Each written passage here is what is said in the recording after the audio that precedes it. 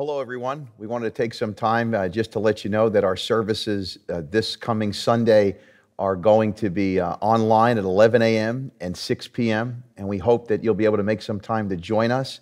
We also encourage you to take the opportunity to share an invite with somebody, and it's great if you could watch while the service is going on. You could share comments on the feed if you're watching it on the social media platforms and YouTube as well. We'll also have access through the website and the app that the church has, the Crossroads Church Staten Island app.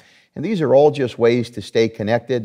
Even though we can't meet in person this week like we want to, technology affords us this opportunity to remain connected. And so we encourage you to do so, that even though programming has been somewhat disturbed and we are all trying to find a new normal through all of this, it's so important that we remain together and we seek God. And I heard about folks getting together last week in their home watching the message, and what an encouragement that was. We heard some great feedback, and so let's keep that up this week. Let's be praying for the service, and regardless of the hardship and some of the doomsday news that we're hearing, God is still on the throne, and we have this blessing to worship and meet together. And so we encourage you to do so, and I'm excited to tell you that our message is going to be on hope.